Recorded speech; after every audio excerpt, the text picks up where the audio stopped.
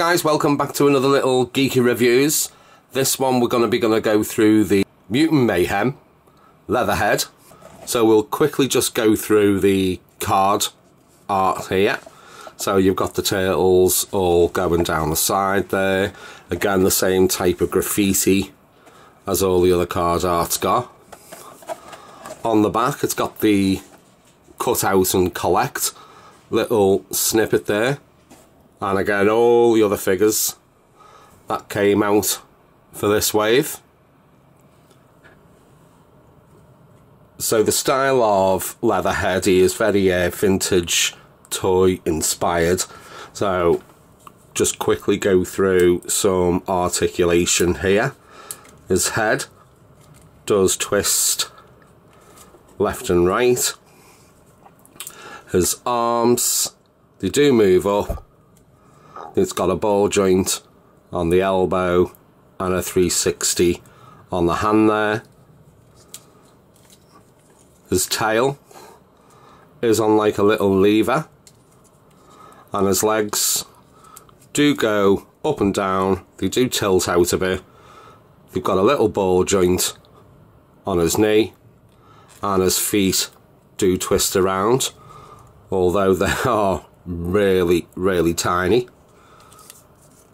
His tail, the way it's situated, he does stand. It's probably going to keep him balanced because of them tiny feet. His little hat is moulded onto his head, and so are the little goggles as well. It's a shame his mouth doesn't open. It's all just one mould. He does come with a little gun holster wrapped round his shoulder there, goes right over his waist.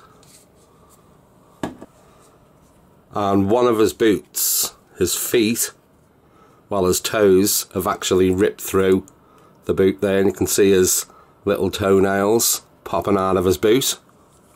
So with the gun holster, his little accessory, he comes with a little shotgun, so you can slide it and keep it in store. In there, just give it a little push, hold straight in. He does have two gripper hands, so he can just hold on to his little shotgun there as well, and you can do that in both of the hands.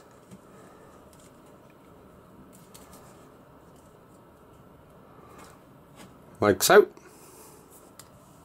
And he does come with a little weapon stand where you can either keep it on the stand itself, or they're all held on with these little plastic peggies where you can just bend and snap off.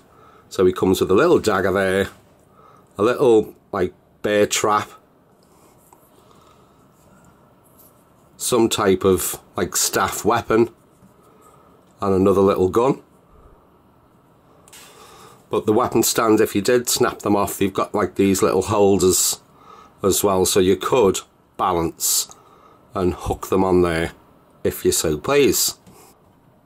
So with this release, he comes out with another 3 villains, which I will do a separate review. But it was back in the day where it was, is he a villain, is he a goodie? So he kept on flip-flopping either side, but they've just put him in the villain section for this release. But there he is, guys. There's the little review for Leatherhead for this one. Again, drop us a like, drop us a sub, hit that little bell notification so you don't miss out on any others. Thanks for checking in, and I will catch you on the next one.